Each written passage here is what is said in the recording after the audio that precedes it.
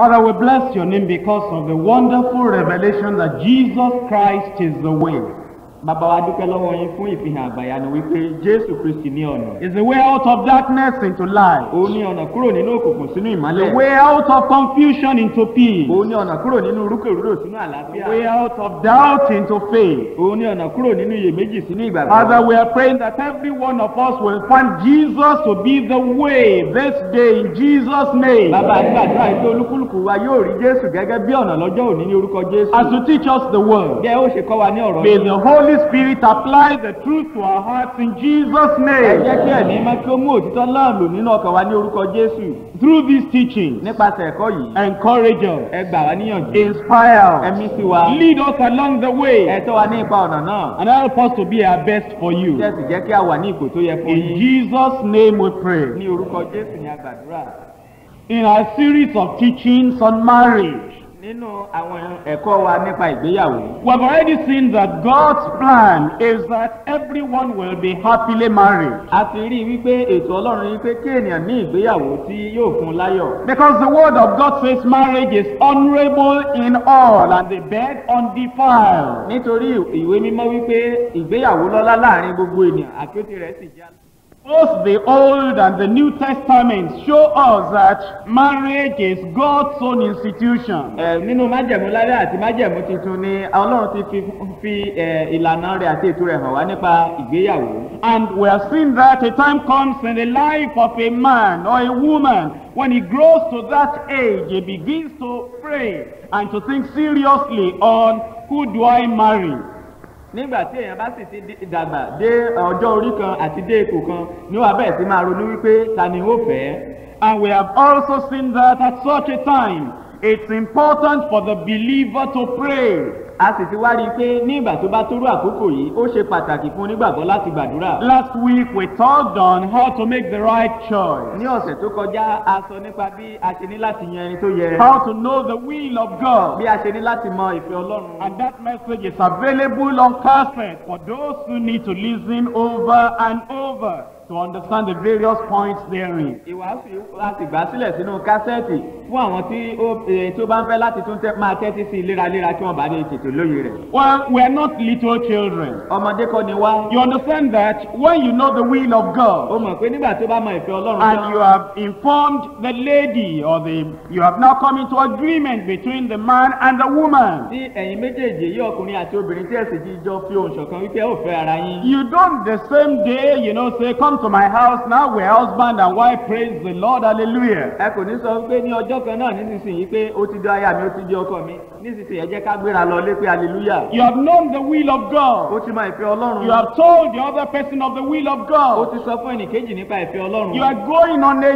journey, the way is still ahead of you. Ó ń rin ìrìn àjò kan, ọ̀nà náà sì ń bẹ níwájú rẹ. And so you need to do some necessary things. Nítorí náà o ní láti ṣe àwọn nǹkan kan tí ó ṣe pàtàkì. There are many things to prepare. Ọ̀pọ̀lọpọ̀ nǹkan ló wà láti pèsè. If you don't understand that, let me just remind you. Bí òye yìí kò bá yé ẹ jẹ́ kí n rán ọ létí. You know the place you are working now. Ibi tí o ti ń ṣiṣẹ́ nísinsìnyí. It's not the very day you got the letter of appointment that you started. Kì í ṣe ọjọ́ tí wọ́n fún ọ ní lẹ́tà wípé kí o wá bẹ̀rẹ̀ kí o wá wípé wọ́n gbà ọ́ síṣẹ́ náà ni wàá bẹ̀rẹ̀ iṣẹ́. First you were looking for work. Ní àkọ́kọ́ òun wáṣẹ́. Then you went to a particular place. Ó wá lọ sí ibì kan. You made the contact. Ó lọ bá wọn lọ́hùn-ún. Then they didn't say immediately, okay, start work. Wọn kò sọ pé kí o bẹ̀rẹ̀ iṣẹ́ lẹ́sẹ̀kẹsẹ̀. They said, okay, we'll be sending information to you after interview. Wọ́n ní kò burú lẹ́yìn tí wọ́n fọ̀rọ̀ wá lẹ́nu wò tán wọ́n máa ránṣẹ́ sí ọ. Then you were waiting at home. Ó wá ń dúró nílé. Eventually you received a letter of appointment. Nígbà tó yá wá gba ìwé pé wọ́n ti gbà ọ́ síṣẹ́. That you are now employed. Pé wọ́n ti gbà ọ́ síṣẹ́ nísinsìnyí. And then they give you a date convenient for them whereby you'll come and start. Wọ́n wá fún ọ ní ọjọ́ tí yóò rọrùn fún ọ nínú èyí tí ìwọ yóò wá bẹ̀rẹ̀ iṣẹ́. That time between the time you received the letter and the time you started the work is waiting time,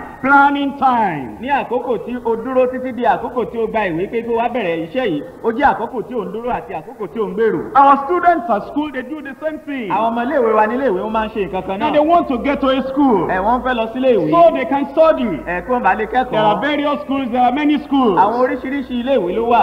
Then they decide they want to go to this particular school. Wọ́n á sì pinnu pé ilé ìwé báyìí ni wọ́n fẹ́ lọ. They take the necessary tests and examinations. Wọ́n á gbé ìgbésẹ̀ láti ṣe àwọn ìdánwò tó yẹ láti ṣe. It is not that day that they start to become students in that school. Ìṣe ọjọ́ yìí gan ni wọ́n á bẹ̀rẹ̀ láti máa jẹ́ ọmọ iléèwé nílé ìwé náà. Eventually, when they are admitted to that school, Nígbà tí a bá sì gbà wọ́n wọlé sílé ẹ̀kọ́ they yìí. send letters to them or information. You have been admitted to this school. A ó ránṣẹ́ sí wọn tàbí kí a kọ lẹ́tà sí wọn wípé a ti gbà ọ́ sílé ìwé yìí. That does not mean that that very day he has now become a student. Eléyìí kò túmọ̀ sí pé lọ́jọ́ náà ó ti di ọmọ ilé There is ìwé. still a waiting time, a planning time, a preparation time. Àkókò ìdúró, àkókò ìgbèrò àti àkókò ìmúrasílẹ̀ sì ń bẹ. What happens for going to school, what happens for seeking employment is the same thing that happens in marriage. Ohun tó ń ṣẹlẹ̀ fún lílọ sílé ìwé, ohun tó ń ṣẹlẹ̀ sí lílọ wíwá iṣẹ́ àti rírí iṣẹ́, ohun kan náà ló ń ṣẹlẹ̀ nínú ìgbéyàwó. You have known the will of God. Ó ti mọ ìfẹ́ Ọlọ́run. You have talked Ẹ together. ti jọ sọ̀rọ̀ The pọ̀. sister has said, yes, I know it to be the will of God. Arábìnrin náà ti wí pé bẹ́ẹ̀ ni mo mọ̀ pé ìfẹ́ Ọlọ́run ni. We don't marry that day. A kì í ṣègbéyàwó lọ́jọ́ There náà. is a waiting time, a planning time, a preparation time. Àkókò ìdúró díẹ̀ wà, àkókò ìgbèrò wà àti àkókò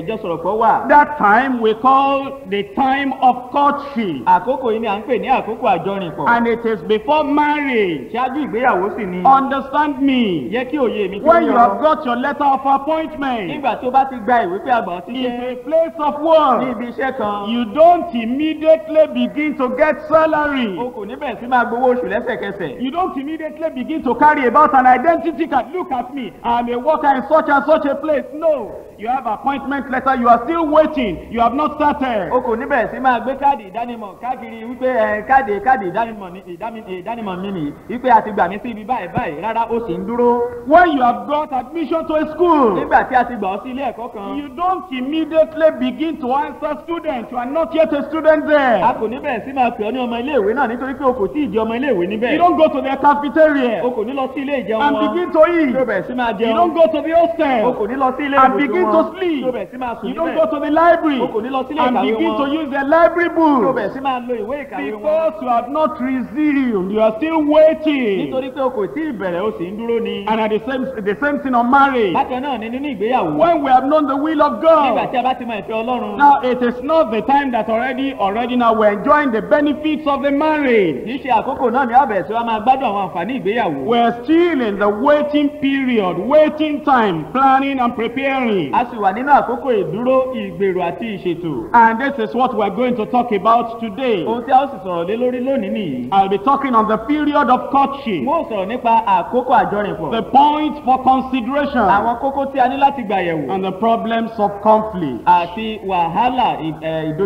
ìfagagbága. Period of courtship, points for consideration and problems of conflict. Àkókò àjọrìnpọ̀ àti àwọn kókó tí a ní láti gbàyẹ̀wò àti ohun tó lè jẹ́ èdè àìyedè nínú àjọrìnpọ̀ In náà. anything you are going to do, you must set goals. Nínú gbogbo tó bá ń fẹ́ ṣe, o ní láti gbé ìlépa ka iwájú. And in marriage, there is an ultimate goal which you are looking for. There is a reason why you want to get married. Nínú ìgbéyàwó, ìlépa kan wà tí òun fẹ́ múṣẹ nínú rẹ̀, ó ní èrèdí tó fi fẹ́ ṣègbéyàwó. When two people are coming together, Nígbà tí àwọn èèyàn méjì bá ń wá papọ̀, the man has his own goal in life, plan in life. ọkùnrin ó ní ìlépa tirẹ̀, ó ní ìgbèrò tirẹ̀ nínú ayé. The woman has her goal in life, her purpose for living. Obìnrin ó ní èrò tirẹ̀ láyé, ó sì ní èrèdí tí òun fi wà láyé. They are separate. Wọ́n jọ wà ní níbò tí tó yàtọ̀ tọ̀. Sometimes those goals are not harmonized together. Ní ìgbà mìíràn, àwọn ìlépa wọn yẹn kì í jọ fi ohùn ṣọ̀kan. The time of courtship or the period of courtship is to come together. You tell me your goal in life, I tell you my goal in life.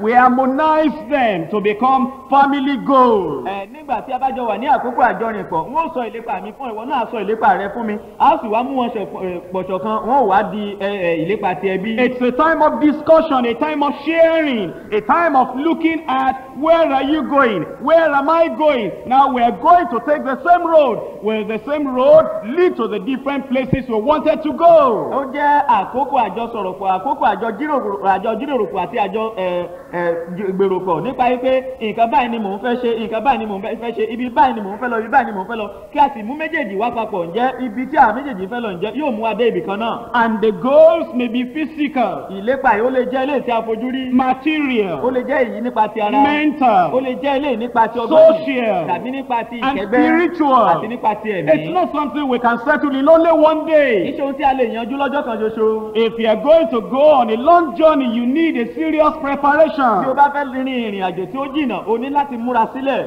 And you need to observe the rules along the way. O sì ní láti kíyèsí àwọn òfin tó ń bẹ lójú ọ̀nà. As to the goals you ought to have in getting married. Nípa ti ìlépa tí o ní nípa ìgbéyàwó rẹ. In Genesis chapter 2 verse 18. Nínú ìwé Genesis orí kejì ẹsẹ̀ ìkejìdínlógún. And the Lord said, it is not good that the man should be alone. I will make him and help meet for him. Olúwa Ọlọ́run sì wí pé kò dára kí ọkùnrin náà kí ó nìkan máa gbé. Èmi ò ṣe olùrànlọ́wọ́ tí ó dàbí rẹ̀ fún un. We must plan on that verse. A gbọ́dọ̀ gbèrò lórí ẹsẹ̀ yìí. Because now you are coming together as companions, not competitors. Nítorí pé nísinsìnyí ẹ̀ ń wá papọ̀ gẹ́gẹ́ bí ẹgbẹ́ kì í ṣe gẹ́gẹ́ bí afagagbága. The person that you want to get married to is a partner, not property. Ẹni tí òun fẹ́ ṣègbéyàwó pẹ̀lú rẹ̀ ẹlẹgbẹ́ rẹ ni kì í ṣe ẹrù rẹ. And the Lord is saying it is not good that the man will be alone or for the woman to be alone. Ọlọ́run sì wí pé kò dára kí ọkùnrin náà tàbí obìnrin náà kí ó dá wà. And in Psalm 144, nínú orin Dáfídì orí kẹrìnlélógóje. your goal should include what we're going to read now as well. Ìlépa rẹ ní láti wà nínú tí a ó kà nísinsìnyí pẹ̀lú. Your thinking and your planning should be directed to this as well. Èrò rẹ àti ìgbèrò rẹ ó ní láti wà nínú eléyìí pẹ̀lú. Psalm 144 verses 12 to 14. Orin Dáfídì orí kẹrìnlélógóje ẹsẹ̀ ìkejìlá sí That ìkẹrìnlá. our sons may be as plants grown up in their youth,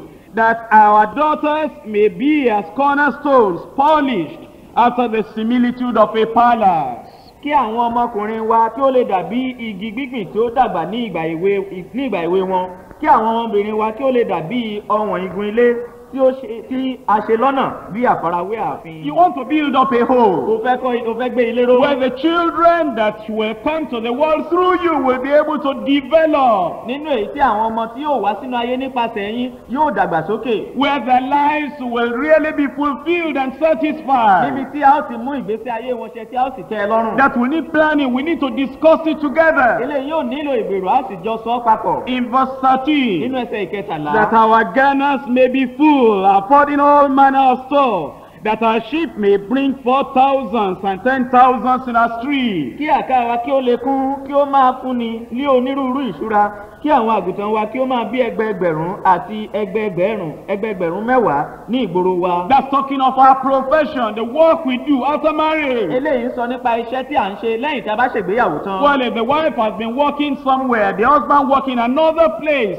how do we harmonize our goals? How do we coordinate our lives together, different lives coming together, so that my work is prospering, your work is prospering, and everything is to the fulfillment of the goal of the family? Ní tẹ́lẹ̀tẹ́lẹ̀ rí ọkọ ti ń ṣiṣẹ́ lọ́tọ̀ ìyàwó sì ti ń ṣiṣẹ́ lọ́tọ̀ nísinsìnyí àwọn méjèèjì a sì wá fẹ́ wá papọ̀. Báwo ni a ó ṣe jókòó tí a ó jọ gbèrò pọ̀ tí a ó sì jọ sọ papọ̀ tó bẹ́ẹ̀ gẹ́ tó jẹ́ pé ìlépa wa nínú ayé yóò jẹ́ eléyìí tí yóò di mímúṣẹ. That our oxen may be strong to labor, that there be no breaking in or going out, that there be no complaining in our street. Kí àwọn màlúù wa kí ó lè rẹrù, kí ó má sí ìkọlù tàbí ìkólọjáde, kí ó má sí àròyé ní ìgboro wa.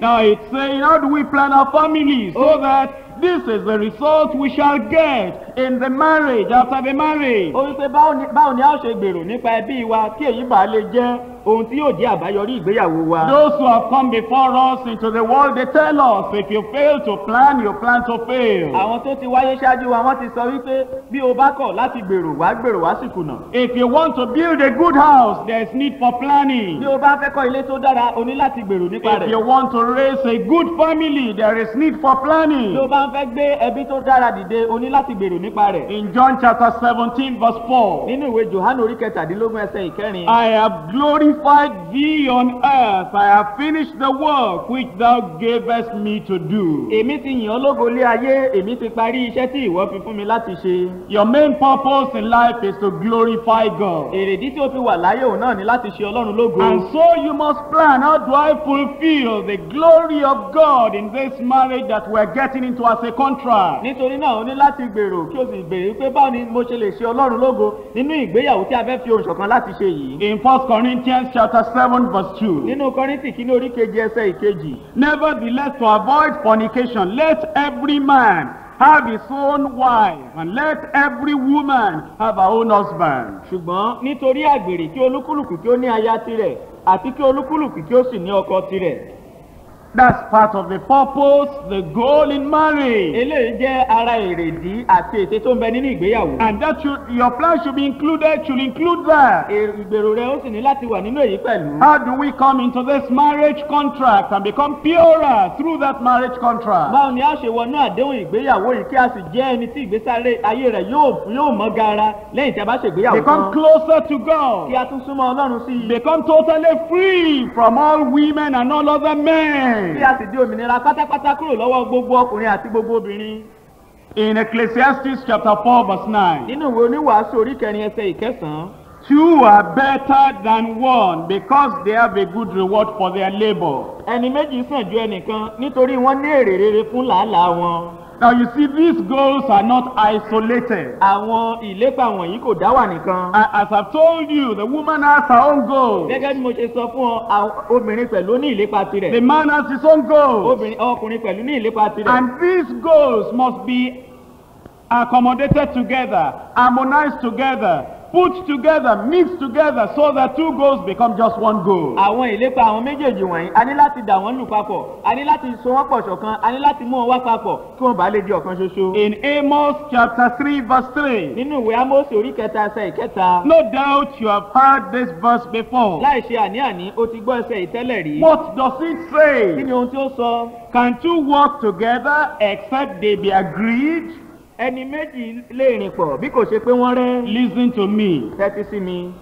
Can two work together except they be agreed on where they are going? Ẹni méjì lè rìn pọ̀ bí kò ṣe pé wọ́n rẹ́ nípa ibi tí wọ́n ń lọ. You know, some people feel that if you have prayed and you have known the will of God, that is all. Àwọn mìíràn wọ́n lérò wípé nígbà tí ó bá ti gbàdúrà tí ó bá ti mọ ìfẹ́ Ọlọ́run ó ti tán náà nìyẹn. What's your goal? What's her goal? Kí ni ìlépa rẹ? Kí ni ìlépa tirẹ̀? Can you walk together on the same road with somebody without knowing both of you where you are going? Ǹjẹ́ o lè jọ rìn pọ̀ ní ojú ọ̀nà kan náà pẹ̀lú ẹlòmíràn láì jẹ́ pé ẹ̀yin méjèèjì mọ ibi tí ẹjọ́ ń lọ? Can two work together except they be agreed on when they are going? Ẹni méjì lè rìn pọ̀ bí kò ṣe pé wọ́n rẹ́ nípa ìgbà wo ni wọ́n ń lọ. Can two work together except they be agreed on why they are going? Ẹni méjì lè rìn pọ̀ bí kò ṣe pé wọ́n bá rẹ́ nípa èrèdí rẹ̀ tí wọ́n fi ń lọ. Can two work together except they be agreed on how, in what way, what means or methods are they going to use in their going? Ẹni méjì lè rìn pọ̀ bí kò ṣe pé wọ́n bá rẹ́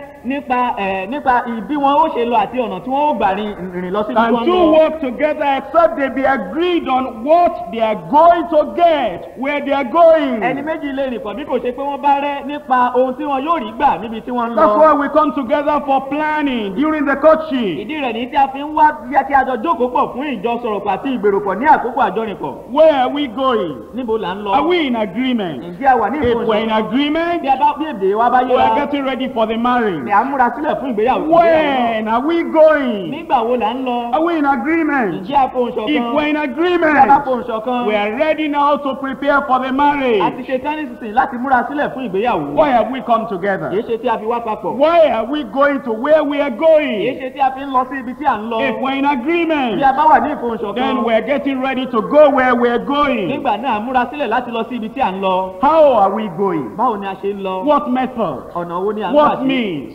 Báwo ni a ti ń ṣe? What road are we Ọ̀nà taking? wo là ń gbà? If we're in agreement on how, Bí a bá fohùn ṣọ̀kan nípa báwo ni, we're getting prepared to really starting the journey. à ń múra sílẹ̀ láti bẹ̀rẹ̀ ìrìn àjò náà. By the way, what are we going to get where we are Kí going? ni nǹkan tí a ó ti ẹ̀rí gbà níbi tí à ń lọ náà? So that it becomes profitable. Kí ó bá di eléyìí tí ó ṣe wá ní If we're èrè. in agreement on what we are going to Bí a get. bá ti fohùn ṣọ̀kan nípa ohun tí a ó rí gbà. So you are asking where, when, why, how, and what. Nítorí náà, ò ń béèrè nípa níbo ni, nígbà wo ni, àti kí ni. That's what that verse is saying. Can two work together except they be agreed? Ohun tí ẹsẹ̀ yìí sọ nìyí pé ẹni méjì lè rìn pọ̀ bí kò ṣe pé wọ́n rẹ́. That's why the courtship period is very necessary and very important. Ìdí rẹ̀ ní tó fi jẹ́ pé àkókò àjọrìnpọ̀ ó ṣe pàtàkì lọ́pọ̀lọpọ̀. The goals we are setting must be definite, Àwọn ìlépa wa tí à ń gbé ka iwájú wa ó gbọ́dọ̀ dá wa lójú. practical, not Ó theoretical. gbọ́dọ̀ jẹ́ eléyìí tí ó ṣe kìí ṣe eléyìí tí a kàn mọ̀ It lágbárí. must be something possible and feasible, not just idealistic. Ó jẹ́ eléyìí tí ó ní láti jẹ́ nǹkan tí ó ṣeé ṣe tí àwọn kẹ̀rí lè ṣe tí kò kàn ń ṣe nǹkan tí à ń rò lọ́pọlọ In wa. Proverbs chapter 24 verse 27. Nínú ìwé òwe orí kẹrìnléní ogún ẹsẹ̀ ìkẹtàdínlọ́gbọ̀n. Proverbs 24 verse 27. Ìwé òwe orí kẹrìnléní ogún ẹsẹ̀ ìkẹtàdínlọ́gbọ̀n. Prepare thy work without, make it fit for thyself in the field, and afterwards build thine house. Múra iṣẹ́ rẹ sílẹ̀ lóde, kí o sì fi ìtara túlẹ̀ oko rẹ, níkẹyìn èyí kí o sì kọ́ ilé rẹ. He's telling us that there's need for planning. Ó ń sọ fún wa wípé ó yẹ fún ènìyàn láti gbèrò. Proverbs 19. Òwe orí kọkàndínlógún. Verse 2. Ẹsẹ̀ ìkejì. Proverbs 19 verse 2. Òwe orí kọkàndínlógún ẹsẹ̀ ìkejì. Also that the soul be without knowledge, it is not good, and he that hasteth with his feet sinneth. Pẹ̀lúpẹ̀lú, ọkàn láì ní ìmọ̀ kò dára. Ẹni tí ó bá sì fi ẹsẹ̀ rẹ̀ yára yóò ṣubú. Notice is saying if you are in a hurry, you don't know where you are going, why you are going, when you are going. And what you are going to get over there, you just rise up and you take your journey. You are too much in a hurry that is not wise. Èyí ni pé bí o kò bá mọ ibi tí ò ń lọ, báwo ni o ṣe ń lọ, kí ni ò ń lọ ṣe, àti nǹkan tí ò ń lọ ṣe lọ́hùn, bí o bá ń yára kánkán, èyí ni pé wàá ṣubú lójú ọ̀nà. Proverbs 29 verse 20. Ìwé òwe orí kọkàndínlọ́gbọ̀n ẹsẹ̀ ogún. Seest thou a man that is hasty in his words? There is hope, there is more hope of a fool than of him. Ìwọ rí ènìyàn tí ó yára lé ọ̀rọ̀ rẹ̀, ìrètí ń bẹ fún aṣiwèrè jù fún un lọ. You know, planning time or preparation time or courtship time is for something positive, not something destructive. Àkókò ìgbèrò, àkókò ìmúrasílẹ̀ tàbí àkókò àjọrìnpọ̀, ó jẹ́ nǹkan tó jẹ́ pé ènìyàn láti jókòó kí ó ronú lé lórí dáadáa, kì í kàn ṣe nǹkan tí èèyàn kùgbù ṣe. My brother, my sister, it's not the time that we go and get books on the anatomy of the woman. Kì í ṣe arákùnrin mi, kì í ṣe àkókò láti lọ wá àwọn ìwé tí yóò sọ̀rọ̀ nípa bí obìnrin ṣe máa ń rí. And then you go to studying biology again. Wàá tún bẹ̀rẹ̀ sí lọ máa kẹ́kọ̀ọ́ nípa ìmọ̀ ara ènìyàn. And we say, brother, how are you getting on in your courtship? Àwọn àbẹ̀rẹ̀ pé arákùnrin báwo ni àkókò àjọrìnpọ̀ rẹ pẹ̀lú ẹni tó ń fẹ́? Well, I'm following the syllabus of school, sir. Mò ń tẹ̀lé ìlànà tí a ti gbé fún wa nígbà tá a wà ní kọ́lẹ́jì. The biology I know now about women, I never knew it before. Àwọn nǹkan nípa ẹ̀yà ara obìnrin tí mo ti mọ̀ nísinsìnyí n kò mọ̀ tẹ́lẹ̀ rí. I'm starting to know that, in the book they told me that women have 2 legs and 1 nose and 1 mouth and 2 eyes. I'm really getting knowledge. Nísinsìnyí wọ́n tilẹ̀ sọ fún mi nínú ìwé náà wípé obìnrin ní ẹsẹ̀ méjì, wọ́n ní ojú méjì, wọ́n ní imú kan, wọ́n ní ẹnu kan. Mo ń gba ìmọ̀ kún ìmọ̀ ni. It is not the time to go into books of anatomy and be studying about a woman or about a man. That's too early. Kì í ṣe àkókò láti lọ bẹ̀rẹ̀ sí máa wá àwọn ìwé tó jẹ́ pé ó sọ̀rọ̀ nípa ẹ̀yà ara ọkùnrin tàbí nípa ẹ̀yà ara obìnrin, eléyìí ti yá jù. It is not the time to be studying and reading books on methods of intimate relationship between a man and a woman. Kì í ṣe àkókò láti lọ máa wá àwọn ìwé tí wàá máa kà nípa ìbáṣepọ̀ láàárín ọkùnrin sí obìnrin. And I told you before, when a student has got a letter of admission, he does not immediately go to the school and be living there. Mo sọ fún yín pé nígbà tí ọmọ ilé ẹ̀kọ́ tí ó bá gba lẹ́tà wípé a gbà sí ilé ìwé kan, kì í ṣe ìgbà náà gan ni yóò wá kó ẹrù rẹ̀ tí ó lọ sí ọ̀hún. There is a resumption date. He must wait for that date before starting to live in that school. Ọjọ́ tí wọn yóò bẹ̀rẹ̀ ilé ìwé ó wà tó sì láti dúró de ìgbà náà kí ó tó bẹ̀rẹ̀ ilé ìwé. Man and woman do not start living together, sleeping together, eating together, doing everything together before the real day of wedding. Ọkùnrin àti obìnrin wọn kì í jọ sùn papọ̀, wọn kì í jọ jẹun papọ̀, wọn kì í jọ tó bọnú àwo papọ̀, wọ́n sì jọ máa ṣe gbogbo papọ̀ bíi tọkọtaya ṣáájú àkókò ìgbéyàwó wọn. The people of the world do it. Àwọn ènìyàn inú ayé máa ń ṣe. But we are told in Ephesians chapter 5. Ní a sọ fún wa nínú ìwé Éfésù orí 5. Reading from verse 8. Láti ẹsẹ̀ ìkẹjọ. For ye were sometimes darkness, but now are ye light in the Lord. Walk as children of light. Nítorí ẹ̀yin ti jẹ́ òkùnkùn lẹ́ẹ̀kan, ṣùgbọ́n nísinsìnyí ẹ̀yin di ìmọ́lẹ̀ nípa ti Olúwa. Ẹ máa rìn gẹ́gẹ́ bí àwọn ọmọ ìmọ́lẹ̀. Verse 10, proving what is acceptable unto the Lord. Ẹsẹ̀ ìkẹwàá, ẹ sì máa wádìí ohun tí í ṣe ìtẹ́wọ́gbà fún Olúwa. And have no fellowship with the unfruitful works of darkness, but rather reprove them. Ẹ má sì bá àìléso iṣẹ́ òkùnkùn kẹ́gbẹ́ pọ̀, ṣùgbọ́n ẹ kúkú máa bá wọn wí. For it is a shame even to speak of those things which are done of them in secret. Nítorí ìtìjú tilẹ̀ ní láti máa sọ̀rọ̀ nǹkan wọn nì tí wọ́n ń ṣe níkọ̀kọ̀. The unbelievers go into many acts of immorality and atrocities at the time of their own courtship. For the child of God, it must not be so. Àwọn aláìgbàgbọ́ wọn máa ń lọ sínú ìwà ọ̀bùn oríṣiríṣi ní àkókò àjọrìnpọ̀ wọn, ṣùgbọ́n fún ọmọ Ọlọ́run kò gbọdọ̀ rí bẹ́ẹ̀. In 2 Thessalonians chapter 3, Nínú ìwé Tẹsalóníkà kejì orí kẹta, verse 6, ẹsẹ̀ ìkẹfà. now we command you, brethren, in the name of our Lord Jesus Christ, that ye withdraw yourselves from every brother that walketh disorderly, and not after the tradition which ye have received of us. Àwa sì pàṣẹ fún yín, ará, ní orúkọ Jésù Kristi Olúwa wa, kí ẹ̀yin kí ó yẹra kúrò lọ́dọ̀ olúkúlùkù arákùnrin tí ń rìn ségesège tí kìí ṣe gẹ́gẹ́ bí ìlànà tí wọ́n ti gbà lọ́wọ́ wa. For yourselves know how ye ought to follow us, for we behave not ourselves disorderly among you. Nítorí ẹ̀yin tìkára yín mọ bí ó ti yẹ tí ẹ̀yin náà farawé wa, nítorí àwa kò rìn ségesège láàrin yín. In 1 Timothy chapter 5, Nínú ìwé Tímótíù kìíní orí karùn-ún, verse 22, ẹsẹ̀ ìkejìlélógún. lay hands suddenly on no man, neither be partaker of other men's sin. Má ṣe fi ìkánjú gbé ọwọ́ lé ẹnikẹ́ni, bẹ́ẹ̀ ni kí o má sì ṣe jẹ́ alábàápín nínú ẹ̀ṣẹ̀ àwọn The ẹlòmíràn. part I want you to emphasize and understand during your courtship is this: keep thyself pure. Ipa tí mò ń fẹ́ kí o mọ̀ kí o sì lóye rẹ̀ ní àkókò àjọrìnpọ̀ yín, òun náà ni wípé para rẹ mọ́ ní ìwà funfun. In order to keep yourself pure, I want to give you 7 points. Láti para rẹ mọ́ ní ìwà funfun, mo fẹ́ fún ọ ní kókó méje. Points for consideration during the time of your courtship. Àwọn kókó tí o ní láti gbàrò ní àkókò àjọrìnpọ̀ I yín. told you you'll need to plan together. Mo ti sọ fún yín pé ẹni láti jọ gbòòrò. Harmonize your goals in life. Ẹni láti fi ìlépa yín pọ̀ ṣọ̀kan. Discuss and share your ideas together. Ẹ jọ ṣe alábàápín èrò yín papọ̀. You are getting prepared for the marriage. Ẹ múra sílẹ̀ fún ìgbéyàwó yìí. And that will necessitate you having to sit together, meet together, talk together, share together. Eléyìí yóò sì mú pé kí ẹ jọ jókòó papọ̀, kí ẹ jọ jíròrò pọ̀, kí ẹ jọ sọ̀rọ̀ pọ̀, kí ẹ jọ ṣe alábàápín papọ̀. I'm giving you 7 points now to guide you in the times you are meeting together. Mo ń fún ọ ní kókó méje nísinsìnyí tí ó ṣe amọ̀nà rẹ ní àkókò tí ẹ bá jọ ń pàdé láti jọ sọ̀rọ̀ pọ̀. The 7 points come under these words. 1, the place. Àwọn kókó náà wá sí abẹ́ àwọn ọ̀rọ̀ yìí.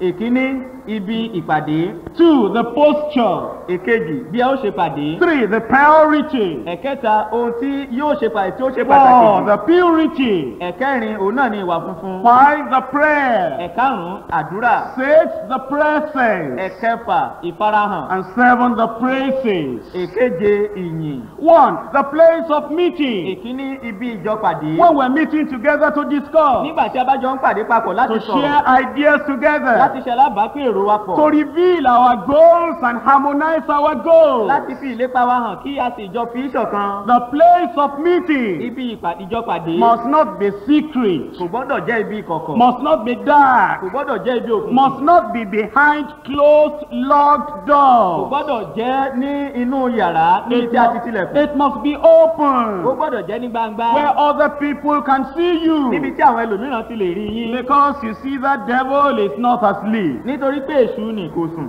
If you put petrol and fire in the same room and you lock the door, you can tell what will happen. Bí o bá gbé bẹtiró àti iná sínú yàrá kan náà tí ó sì ti ilẹ̀kùn, o lè sọ ohun tó lè You know, ṣẹlẹ̀. when these tankers are carrying petrol, Nígbà tí àwọn mọ́tò tó máa ń ru bẹtiró káàkiri in the wọ̀nyí, tanker, nínú àwọn when àgbá we wọn, meet them on the road, there is no danger. nígbà tí a bá pàdé wọn lọ́nà kò séwu. When they pass somewhere Nígbà tí wọ́n bá dúró síbì kan, and I pass by the tanker of petrol, there is no tí mo danger. sì kọjá lọ́dọ̀ ẹlẹ́gbẹ̀ẹ́ mọ́tò tó ru epo yìí kò But séwu. if you open that tanker, Ṣùgbọ́n bí o bá ṣí àgbá epo yìí, put that petrol inside a bowl, put it in my tí hand, o sì gbé tí o sì mú epo yìí tí o dà sínú korobá tí o wá gbé lé mi lọ́wọ́, and they say carry it home, tí wọ́n sì fẹ́ gbé lọ sílé, and I carry the petrol wá home, gbé bẹtiró yìí lọ sílé, and I lock the door, mo tilẹ̀kùn, and there is no NEPA light, kò sì sí iná mọ̀nàmọ́ná. and then I'm using candle to see. Mo wá ń lo iná àbẹ́là láti rí fi That iná. petrol is no more in the tanker.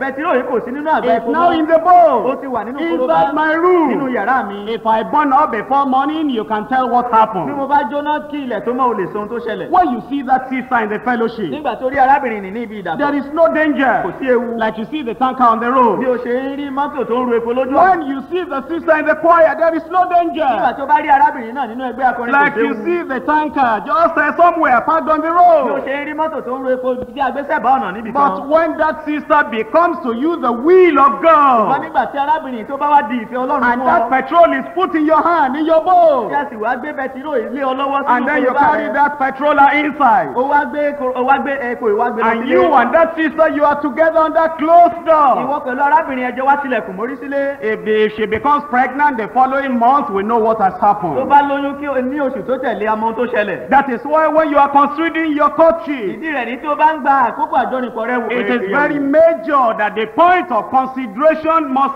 take into account the place of meeting. Ohun tí o ní láti kókó tí o kọ́ ní láti gbàrò òun náà ní pé níbo ni ibi ìjọpàdé wa. Ephesians chapter 4 verse 27. Éfésù orí kẹrin ẹsẹ̀ ìkẹtàdínlọ́gbọ̀n.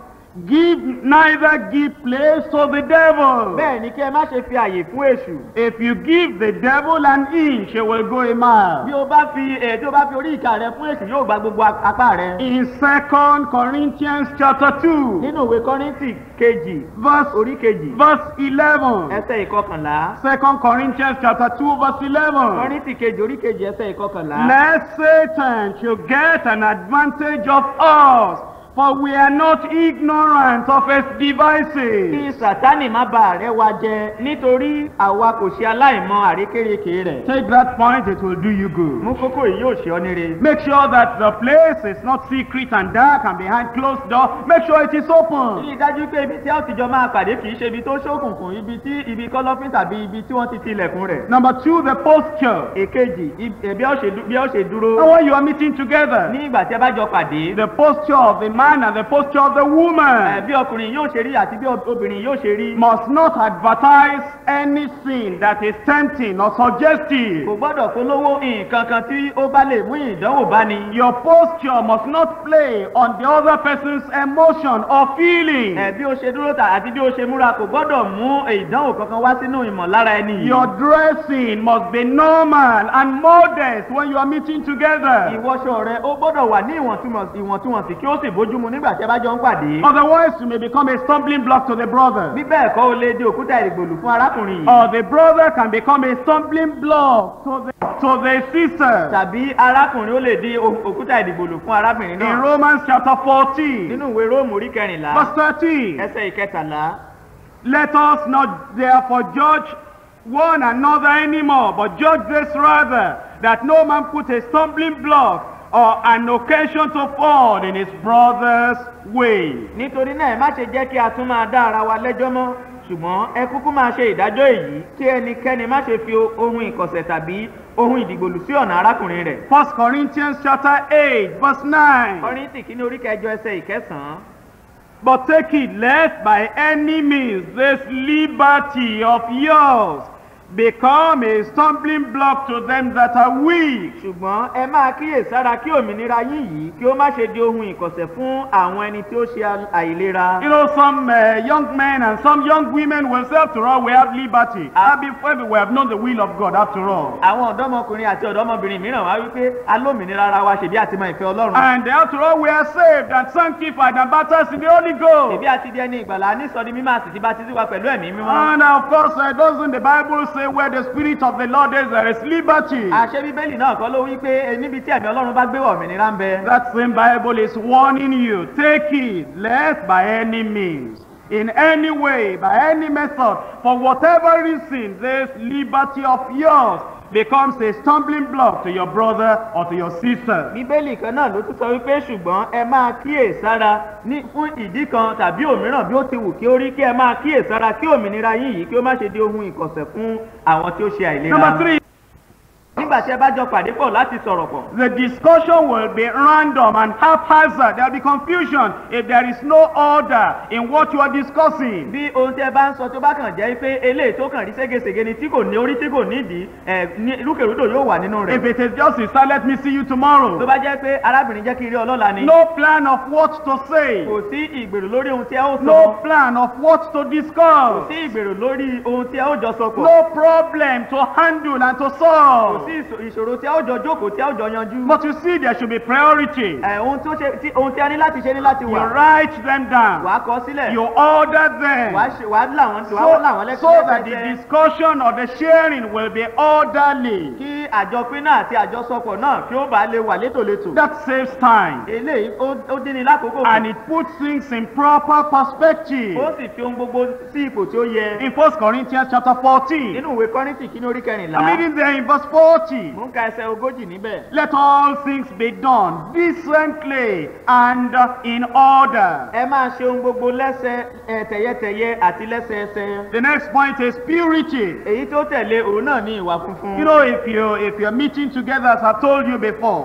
Bí ẹ bá jọ ń pàdé pọ̀ bí mo ṣe sọ fún yín tẹ́lẹ̀. According to 1 Thessalonians chapter 5. Gẹ́gẹ́ bí Tẹsalóníkà kìíní orí 5. Verse 22. Ẹsẹ̀ 22. We must avoid even the appearance of evil. A gbọ́dọ̀ máa ta kété sí ohun gbogbo tí ó jọ ibi. Abstain from all appearance of evil. Ẹ máa ta kété sí ohun gbogbo tí ó jọ ibi. Avoid anything that will bring temptation. Máa ta kété sí ohunkóhun tí ó bá mú ìdánwò wá. I told you that if you give the devil a little chance, he'll totally possess the situation. Mo sọ fún ọ pé bí o bá fún èṣù ní nǹkan kúkúrú, yóò gba àkóso gbogbo nǹkan And how náà. many people have, said to the sister, well, after all, it's just a little kiss. Àwọn mélòó nínú àwọn èèyàn ló ti sọ fún arábìnrin pé ṣèbí ìfẹnukoni lẹ́nu díẹ̀ ni. And a little kiss resulted into pregnancy. Ìfẹnukoni lẹ́nu díẹ̀ wá doyún. You see, purity is very, very important. Ìwà funfun ṣe pàtàkì lọ́pọ̀lọpọ̀. It is not the time to be behaving like the world. Kì í ṣe àkókò láti máa hùwà bí With ti no ayé. fruit of the spirit, no temperance, no self-control. Láìsí èso ti ẹ̀mí, láìsí ìkóra ẹni ní ìjánu. Let's move on. Ẹ jẹ́ kí á tẹ̀síwájú. Then there should be prayer. Àdúrà ní láti wà. You need to ask God for Himself. O ní láti béèrè lọ́wọ́ Ọlọ́run fún You know, there are ìrànlọ́wọ́. many problems that come on as you are planning. Ọ̀pọ̀lọpọ̀ ìṣòro ni ó wà bí ẹ ti máa ń gbèrò. Problems with the parents of the man, with the parents of the woman. Ìṣòro pẹ̀lú òbí ọkùnrin tàbí òbí obìnrin. And there are problems in, getting enough finance to be able to even settle the home. Àwọn ìṣòro tilẹ̀ lè wà nípa owó láti lè fi tọ́jú ilé. Sometimes the lady has had a child before the marriage. Ìgbà mìíràn obìnrin ó ti lè bímọ kí ó ti kí àkókò ìgbéyàwó That's when she was in the world. Èyí ni pé nígbà tó wà nínú ayé. And we need to bring up all these problems and handle them with A prayer. sì ní láti mú àwọn ìṣòro wọ̀nyí wá kí a sì yanjú wọn pẹ̀lú And àdúrà. sometimes it is the man that is having a Ní problem. ìgbà mìíràn ó lè jẹ́ ọkùnrin ló ní ìṣòro. And so prayer is very important when you are meeting together. Nítorí náà nígbà tí ẹ bá jọ ń pàdé pọ̀ àdúrà ṣe pàtàkì. You're asking for help. Ò ń béèrè fún ìrànlọ́wọ́. You're asking for Ò ń wisdom. béèrè fún You're ọgbọ́n. asking for guidance in Ò planning. ń béèrè fún ìtọ́ni nínú ìgbèrò. And then, there are times you just forget what you ought to remember. Ìgbà mìíràn wà tí wàá gbàgbé ohun tó yẹ fún ọ láti rántí. You're asking for the Lord to remind you what you are likely to forget. Wàá béèrè pé kí Ọlọ́run kó rán ọ létí àwọn nǹkan tí o lè gbàgbé. You're asking that God will give you favor with the Ò ń parents. béèrè pé kí Ọlọ́run kí ó fún ọ lójú rere lọ́dọ̀ àwọn òbí And rẹ̀. you're asking that God will keep you on the path leading to your goal. Wàá sì béèrè pé kí Ọlọ́run kí ó ṣamọ̀nà rẹ ní ipa ọ̀nà tí ò ń tọ̀ lọ sí ibi ìlépa rẹ. James chapter 1, Jákọ́bù orí kìíní reading from verse 5. láti ẹsẹ̀ ìkarùn-ún. If any of you lack wisdom, let him ask of God, Bí ó bá kù ọgbọ́n fún ẹnikẹ́ni kí ó béèrè lọ́wọ́ Ọlọ́run. that giveth to all men liberally and upbraideth not, Ẹni tí fi fún gbogbo ènìyàn ní ọ̀pọ̀lọpọ̀ tí kìí sì bá and ní. it shall be given him. A ó sì fi fún un. But let him ask in faith. Ṣùgbọ́n kí ó béèrè ní ìgbàgbọ́. But let him ask in faith. Ṣùgbọ́n kí ó béèrè ní ìgbàgbọ́. But let him ask in faith. Ṣùgbọ́n kí ó béèrè ní ìgbàgbọ́. We go from the prayer to the presence. À ń lọ láti ibi àdúrà sí ibi ìfarahàn. You know, this is a journey you have not gone Ó before. mọ̀ pé ìrìn àjò tó ò tí ì rí nìyí. You are going to a place you've never been to Ó before. ń lọ sí ibi tí o kò tí ì lọ rí. You want to do something that is totally new to O you. fẹ́ ṣe nǹkan tí ó jẹ́ àjèjì sí ọ pátápátá. And you need the presence of O God sì nílò ìfarahàn Ọlọ́run in your planning, nínú ìgbèrò in rẹ. your sharing, Nínú in ìjọsọ̀rọ̀pọ̀ rẹ. everything that you Nínú do. ohun gbogbo tí o bá ń ṣe. You cannot go further except you have the presence of O God. kò lè tẹ̀síwájú àfi tí o bá ní ìfarahàn Ọlọ́run. If sin comes in, you lose the presence of God. Bí ẹ̀ṣẹ̀ bá yọ wọlé wá, o ti pàdánù ìfarahàn If Ọlọ́run. quarreling comes in, you miss the manifestation of the presence of God. Bí ìjà bá wọlé, o ti pàdánù ìfarahàn Ọlọ́run. Exodus chapter 33, Ẹ́kísódù orí 23, verses 14 and 15. ẹsẹ̀ 14 àti 15. And he said, My presence shall go with thee,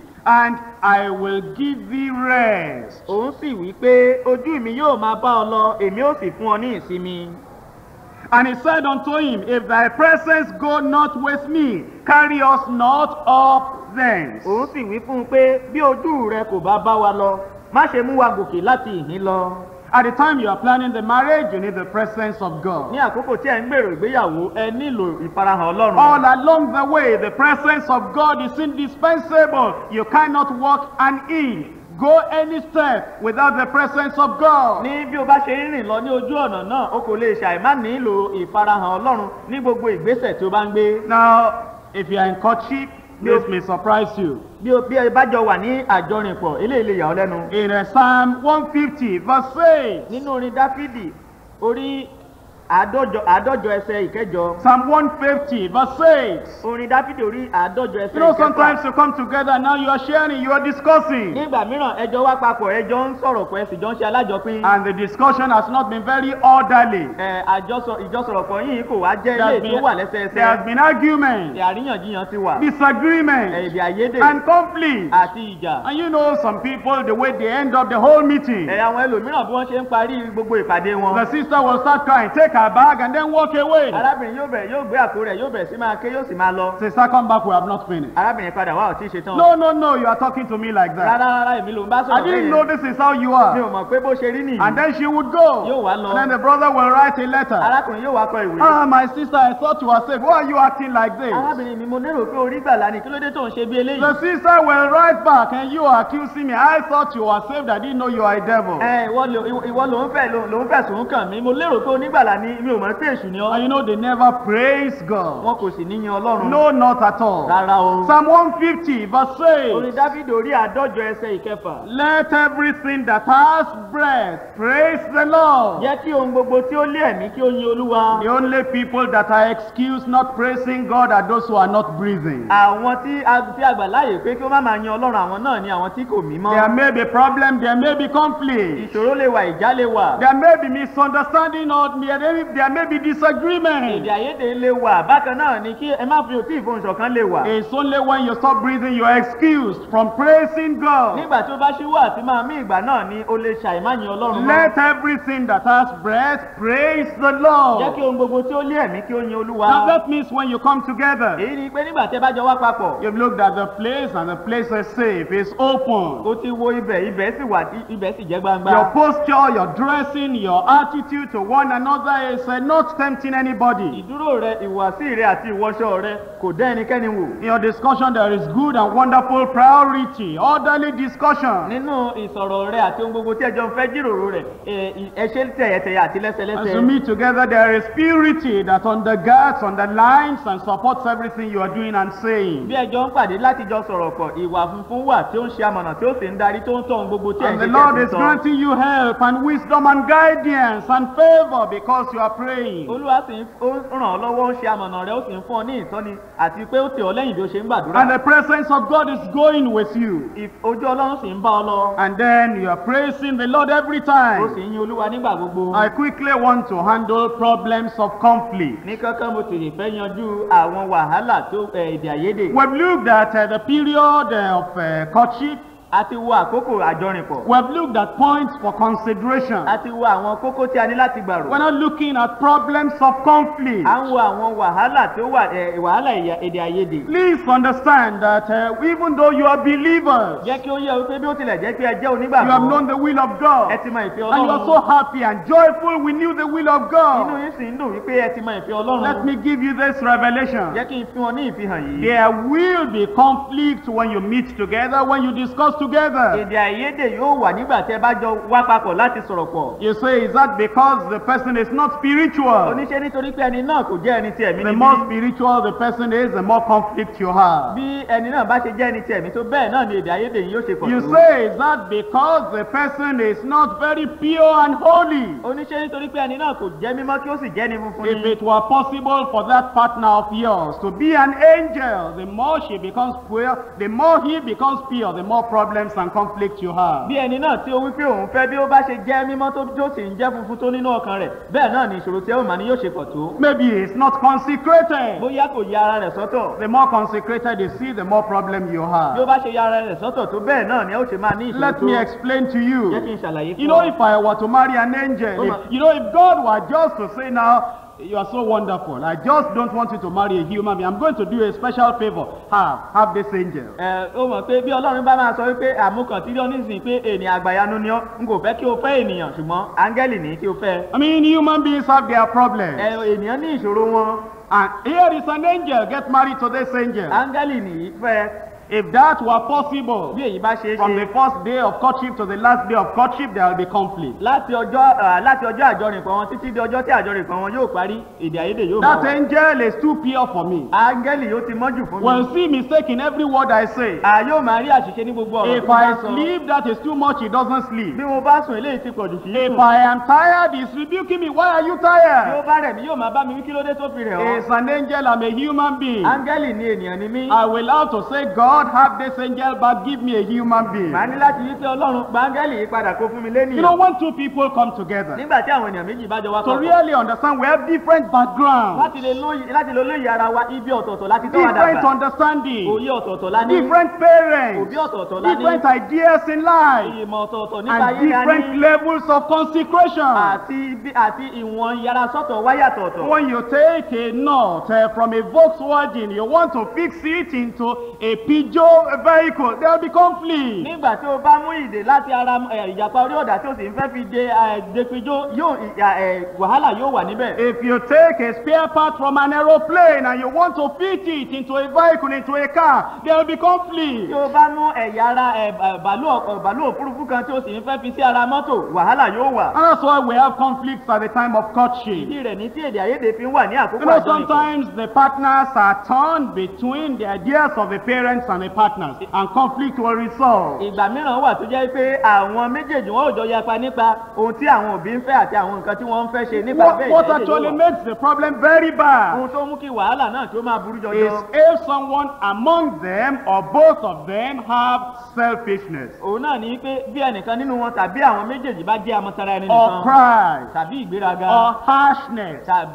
tàbí kí èèyàn máa yára or kókó láti sọ̀rọ̀ impatience. tàbí àìní And sùúrù. when I talk of selfishness, Nígbà tí mo bá sọ̀rọ̀ nípa ìmọ̀tara and ẹni you say, are we nìkan. not talking of Christians? Ṣé kìí ṣe kírísítẹ́nì là ń sọ nípa rẹ̀? Yes, we are talking about Christians. Cool À down. ń sọ nípa kírísítẹ́nì farabalẹ̀ náà. You know, sometimes I am a Christian, he is a Mo mọ̀ Christian. pé nígbà mìíràn mo jẹ́ kírísítẹ́nì àwọn jẹ́ We want to kírísítẹ́nì. meet together to share À ń ideas. fẹ́ jọ ìjókòó papọ̀ kí àjọ sọ nípa The ẹ̀mọ̀. brother has sheets full of what he wants to discuss. Arákùnrin ó ní ìwé tí ó ti kún ní pẹ̀lú ohun gbogbo tí ó The fẹ́ sister sọ. also has points she wants to discuss. Arábìnrin pẹ̀lú ó ní kókó tí ó ń fẹ́ sọ. We sit down. Àjọjókòó. The man wants to talk. Ọkùnrin fẹ́ The sọ̀rọ̀. woman wants to talk. Obìnrin fẹ́ sọ̀rọ̀. Does not want to give chance to the other partner. Kò fẹ́ fi ààyè sílẹ̀ fún èkejì rẹ̀. While one is still talking. Nígbà tí èkìní ń sọ̀rọ̀. Wait, I remember something. Dúró mo rántí ìkíní kan. That's selfishness. Ìmọ̀tara ẹni And nìkan that ni. thing will bring conflict. Nǹkan yìí yóò sì mú èdè àìyedè Or wá. sometimes it is Ìgbà pride. mìíràn ó lè jẹ́ ìgbéraga. Not the man doesn't want the woman to know that she has any area of ignorance at all. Èyí ni pé ọkùnrin kò fẹ́ kí obìnrin kó mọ̀ wípé òun ní ibi àìlera kankan rárá. Or there's harshness and impatience. Àìmúsùúrù àti gàràngàràn wà nínú rẹ̀. Insensitivity to the needs of other people, to the needs of the other partner. Àìkò farabalẹ̀ láti mọ àìní ẹlòmíràn. Or unwholesome speech. Tàbí ọ̀rọ̀ tí kò yẹ. Or criticism. Tàbí ìbẹnu àtẹ́lu ni. Oh, sister, why are you talking like that? Arábìnrin kí ló dé tó ń sọ̀rọ̀ bẹ́ẹ̀ We yẹn? said we'll meet at 10:30. Look at it now. This is 11 o'clock. A ní aago mẹ́wàá àbọ̀ láwọn pàdé aago mọ́kànlá ló ti Are lù. you not a Ṣé Christian? kírísítẹ́nì kan ní In ọ́nà? fact, if you continue like this, I don't know how this courtship will go. Àbúrò bó bá tilẹ̀ ń tẹ̀síwájú bí eléyìí mi ò mọ bí àkókò àjọnìpẹ̀ yóò ṣe rí. If you know you're an angel, why didn't you go to heaven to marry? Bó bá mọ̀ pé áńgẹ́lì ní ọ́ kí ló dé tó lọ sọ́run láti lọ fẹ́ yàwó. Didn't you know that that person is a human being O mọ̀ pé ènìyàn lẹ́ni yìí and ni. can sometimes be late Nígbà mìíràn ó sì lè pẹ́. and sometimes may not even understand exactly what you are saying? Nígbà mìíràn òye nǹkan tí òun sọ lè má yé. Let us drop all the Jẹ́ criticism. kí a gbé gbogbo ìbẹnu àtẹ́lu ní If sílẹ̀. there is the withholding of truth from one another, there will be conflict. Bí ẹ bá ń fi òtítọ́ pamọ́ fún ara yín èdè àìyedè yóò wà. And to solve these problems, Àti láti yanjú ìṣòro yìí. we need to understand something. A ní láti mòye nǹkan kan. Let me talk especially to the men. Jẹ́ kí n bá àwọn ọkùnrin sọ̀rọ̀ nípa You see, we men were ignorant. We don't know what we're ignorant. Àwa ọkùnrin a jẹ́ òpè a kò sì mọ̀ pé òpè ni wá. The ladies, the sisters, the women, they are very, very intelligent and sharp and observant. Àwọn obìnrin àwọn ọ̀dọ́mọbìnrin wọ́n jẹ́ àwọn tó lọ́gbọ́n àti àwọn tí ọpọlọ wọn tó pé. When you say you are meeting together, Nígbà tó bá wípé ẹjọ́ ń pàdé the pọ̀. sister has 7 questions in her mind. arábìnrin ó ní ìbéèrè méje lọ́kàn rẹ̀. She won't tell you those kò questions. ní sọ àwọn ìbéèrè wọ̀nyí That fún ọ. question, the questions are inside. àwọn ìbéèrè náà wà nínú When you rẹ̀. meet together, nígbà tí ẹ bá jọ pàdé she hears what you say. ó ń gbọ́ nǹkan tó ń sọ. She sees your attitude. ó rí ìwà rẹ. She sees your action. ó rí ìṣe rẹ. She's watching everything. gbogbo nǹkan ló ń And kíyèsí. all she's looking for is answer to the 7 questions I have in my mind. ohun gbogbo tí ó sì ń wá ní ìdáhùn sí ìbéèrè méje tí mo ní lọ́kàn mi. If you talk, she may bí reply. o bá sọ̀rọ̀ ó lè dá ọ She lóhùn. may even test you and ask you a question that looks like a foolish ó question. tilẹ̀ lè dá ọ lóhùn kí ó tẹ̀ béèrè ìbéèrè tó dàbẹ́ ni pé ìbéèrè wèrè ni. That's not lójú the rẹ̀. real question. The real question is internal. This one she brought out is a trigger to make her know whether you will answer the internal, unspoken, unwritten question. ìbéèrè gan tó wà nínú rẹ̀ kò tí ì sọ jáde ṣùgbọ́n eléyìí tó kàn fẹ́ sọ ni ó kàn jẹ́ pé eléyìí tó fẹ́ fi ṣúná sí ni bóyá nígbà tó bá ń dáhùn wá dáhùn ìbéèrè tó wà nínú ọkàn rẹ̀. What are those kí questions? ni àwọn ìbéèrè náà? In what way does he respect me? ọ̀nà wo ló fi gbà bọ̀wọ̀ fún mi? That's a question in her mind. ìbéèrè tó wà lọ́kàn And rẹ̀ she's yìí. watching you. ó sì ń kíyèsí If ọ. you run too tí o fast, bá sáré jù she won't talk. kò ní sọ̀rọ̀. But you have not answered that question. ṣùgbọ́n kò tí ì dáhùn ìbéèrè. If you say come at 7 tí o o'clock, bá wí pé dé ní aago méje she may deliberately come at 8 ó o'clock. lè mọ̀ọ́mọ̀ dé láago mẹ́jọ. To know your answer to this question, in what way does he respect me? láti mọ ìdáhùn rẹ sí ìbéèrè yìí ọ̀nà wo ló gbà bọ̀wọ̀ fún If mi. you say we're going to do the marriage in tó August, bá wí pé oṣù kẹjọ la ó ṣègbéyàwó. she's going to say, why not we do it in October? yóò wí pé kí ló dé tí òjò oṣù kẹwàá. She's not disagreeing with kì you. í ṣe pé ó kọ̀ sí ọ lẹ́nu. It's only triggering you to know in what way does he respect me. ó kàn ń ṣan léèkán ni láti mọ ọ̀nà wo ló fi gbà bọ̀wọ̀ fún mi. And you don't know she's asking any question. o sì mọ̀ pé ó ń béèrè ìbéèrè You kankan. just blast. You just continue to talk. wàá kàn bú wàá bẹ̀rẹ̀ sí máa And he sọ̀rọ̀. marks wrong on that question. yóò sì fagilé ìbéèrè yìí. Already you are in for ó trouble. ti wá bọ́ sínú ìyọnu. Question number 2. ìbéèrè kejì. How does he treat my parents? báwo ni ó ṣe ń ṣe sí àwọn òbí mi. And he will not tell you kò directly. ní sọ fún ọ lójúkojú. But she has the unspoken, unwritten question at heart. ṣùgbọ́n ó ní ìbéèrè náà tí a kọ sí ọkàn. Question 3. ìbéèrè kẹta. How will he treat me after we are married? báwo ni ó ti ṣe sí mi nígbà tí a bá ṣègbéyàwó tán. Question 4. ìbéèrè kẹrin. Does he have any habits that annoy? ǹjẹ́ ó ní ìwà kan tó máa ń bíni nínú bí? Is he willing to change? ǹjẹ́ ó ṣetán láti yí padà bí? Question 5. ìbéèrè karùn-ún. How committed is he to wait until marriage before asking for sexual intimacy? báwo ni ó ṣe lè mú sùúrù tó láti dúró títí di ìgbà tí a bá ṣègbéyàwó kí ó tó máa béèrè fún ìjọlòpọ̀ láàrin ọkùnrin sí obìnrin? Question 6. ìbéèrè kẹfà. Is he totally committed to God? ǹjẹ́ ó fi ara rẹ̀ jì fún Ọlọ́run Is he pátápátá? serious with the Christian faith? ǹjẹ́ ó mú ìgbàgbọ́ yìí lókùnkúndùn? Is he totally committed to the word of God? ǹjẹ́ ó fi ara rẹ̀ jì fún ọ̀rọ̀ Ọlọ́run Is bí? he committed to the people of ǹjẹ́ God? ó fi ara rẹ̀ jì fún àwọn ènìyàn Ọlọ́run bí? Question 7. ìbéèrè keje. Why am I afraid to tell him who I am? kí ni ìdí rẹ̀ tí ẹ̀rù fi ń bà mí láti sọ ẹni tí mo jẹ́ fún You un? think that sister told you everything she is? o lérò pé arábìnrin ti sọ gbogbo nǹkan tó jẹ́ fún ọ? No, sir. rárá o. All the time of courtship, ní gbogbo àkókò àjọrìn she is scratching the surface. níṣe ló kàn ń fi ọwọ́ hún ẹ̀yìn She rẹ̀ is lásán. looking at your ó ń response. wo bí ó ti hùwà sí i. Is he able to handle my personal, private knowledge gracefully? ǹjẹ́ ó lè yanjú wàhálà mi nípa ti ẹ̀mí àti nípa ti ara pẹ̀lú And you ọ̀fẹ́? don't know that she's asking all these questions in her heart. o sì mọ̀ wípé ó ń béèrè gbogbo ìbéèrè yìí ní ọkàn rẹ̀. So you just behave like Esau. Oh, let's go. nítorí náà wàá wá hùwà bíi ti ìsọ̀ jẹ́ ká You lọ. run. wàá sáré. You fly. wàá fò. You read Bible. Wàá ka You Bíbélì. pray. Wàá gbàdúrà. You quote Bible. Wàá yan ẹsẹ̀ And all Bíbélì. the time she's saying, does she respect me? gbogbo àkókò ni ó sì ń wí pé ǹjẹ́ ó tilẹ̀ bọ̀wọ̀ Does fún he mi? really love me? ǹjẹ́ ó tilẹ̀ fẹ́ràn How is mi? he going to treat me when we marry? báwo ni ó ti ṣe sí mi nígbà tá a bá And ṣègbéyàwó because you tán? refuse to answer those questions with your action, with your expression, she never is really able to yield. nítorí pé o sì kọ̀ láti dáhùn àwọn ìbéèrè wọ̀nyí nínú ìṣe rẹ àti nínú ọ̀rọ̀ rẹ kò ní lè fi ara rẹ̀ Our fún ọ. time is gone, but let me show you how to resolve your conflicts. If the conflicts are already there. àkókò wa ti lọ ṣùgbọ́n jẹ́ kí n fi hàn ọ́ bí o ṣe lè yanjú àwọn èdè àìyedè bí ó bá ti wà níbẹ̀. Number 1, be honest with yourself. ìkíní jẹ́ olóòótọ́ sí ara Be rẹ. willing to admit when you are at fault. ṣetán láti gbà nígbà tó bá jẹ̀bi. Have humility and ask for forgiveness from the partner when you are wrong. ní ìrẹ̀lẹ̀ kí o sì béèrè fún ìdáríjì nígbà tí nǹkan tó bá sọ̀rọ̀ bá yẹ. If you read Matthew 7:1-5, that will clear you. bí o bá ka Mátì orí keje láti ẹsẹ̀ ìkíní dé ìkarùn-ún eléyìí yóò ṣàlàyé Number rẹ̀. 2, never try to hurt or revenge. èkejì má ṣe gbìyànjú láti ṣẹ̀ tàbí gbẹ̀san. Respect, trust, and admiration must abide between both of you. bọ̀wọ̀ fún un kí o sì rí i dájú dájú wípé ìbọ̀wọ̀ fún ara yín wà láàrin ẹ̀yin méjèèjì. As Romans chapter 12 verses 17 to 19. èyí ni Róòmù orí kejìlá láti ẹsẹ̀ ìkẹtàdínlógún dé Number 3, ìkọkàndínlógún. when a desire to strike back comes to you, stop. ẹ̀kẹta, nígbà tí àníyàn láti gbẹ̀san padà tó bá ń dìde, dáwọ́ dúró. Gracefully and carefully withdraw all your statements and all attitude that is going to bring any further disagreement. Gbogbo ohun tí ó lè fẹ́ dìde inú rẹ̀ láti sọ̀rọ̀ tàbí láti ṣe nǹkan mìíràn, ìwọ dáwọ́ rẹ̀ dúró. Pray and let Jesus help you to regain your perspective and restore your self-control. Gbàdúrà sì jẹ́ kí Jésù Kristi kí ó dá ìkóra ẹni ní ìjánu rẹ àti ìtẹ́rani lórí ba rẹ padà. Always learn to say this important word. Ìwọ gbìyànjú láti kọ́ bí wàá ṣe sọ àwọn ọ̀rọ̀ tó ṣe pàtàkì. Whether you feel like or not, Yálà o fẹ́ tàbí o kò fẹ́. just know how to say it and say it in faith. Mọ̀ bí wàá ṣe sọ kí o sì sọ pẹ̀lú ìgbàgbọ́. Anytime there is trouble, Ìgbàkúgbà tí wàhálà bá wà. anytime there is conflict, Ìgbàkúgbà tí èdè àìyedè bá wà. whether you are the one that is wrong or is the one that is wrong, Yálà òun ló jẹ̀bi ni tàbí ìwọ ló jẹ̀bi. just learn to say, I forgive you. Sáàkọ́ láti wí pé mo dáríjì ọ́. Now, you need to do that properly. O ní láti ṣe eléyìí dáadáa. Okay, I forgive you and let me rest. Kò burú, mo dáríjì ọ́ jẹ́ ń sí mi. I forgive you. Mo dáríjì ọ́. You know there is a difference. O mọ̀ pé ìyàtọ̀ wà. When there is trouble, the tendency is to say, I forgive you, like if a lion is talking. Nígbà tí wàhálà bá ṣẹlẹ̀, nǹkan tó máa ṣẹlẹ̀ tó lè ṣẹlẹ̀ ní pé mo dáríjì ọ́ bí ẹni pé kìnìún ló ń bú. Be gentle.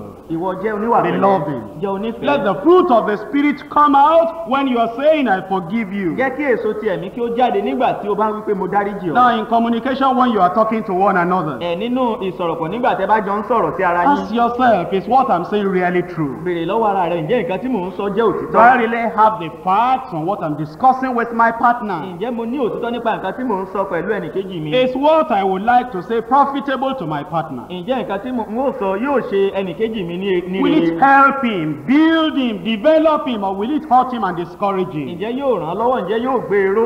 Ǹjẹ́ yóò dùn tàbí yóò mú ìbàjẹ́ bá a bí? Is this the proper time to say it? Ǹjẹ́ àkókò tó yẹ láti sọ nìyí? Or should I wait for a better time when he will be ready to listen to me? Tàbí kí n dúró de àkókò tí yóò ṣetán láti tẹ́tí sí mi? Is my attitude right? Ǹjẹ́ ìwà mi yẹ bí? Am I saying it in love? Ǹjẹ́ mò ń sọ nínú ìfẹ́? Are the words which I will use the best possible way of saying what I want to say? Ǹjẹ́ gbólóhùn tí wọ́n lò yóò jẹ́ gbólóhùn tó dára láti sọ nǹkan tí mo fẹ́ sọ jáde? Have I prayed about this matter that I want to discuss with my partner? Ǹjẹ́ mo ti gbàdúrà lórí ọ̀ràn tí mo fẹ́ bá ẹnìkejì mi sọ? Am I trusting God to help me? Ǹjẹ́ mò ń gbẹ́kẹ̀lé Ọlọ́run pé kó ràn mí lọ́wọ́? Let's eventually end up with Proverbs chapter 3, Jẹ́ kí a parí rẹ̀ pẹ̀lú ìwé òwe orí kẹta, verse 5 and verse 6. ẹsẹ̀ ìkarùn-ún àti ìkẹfà. Trust in the Lord with all thine heart, lean not unto thine own understanding. Fi gbogbo àyà rẹ gbẹ́kẹ̀lé Olúwa, má sì ṣe tẹ̀ sí ìmọ̀ ara rẹ. In all thy ways acknowledge him, and he shall direct thy path. Mọ̀ ọ́ ní gbogbo ọ̀nà rẹ, òun ó sì máa tọ́ ipa ọ̀nà rẹ. And the going might have been rough for you in your courtship.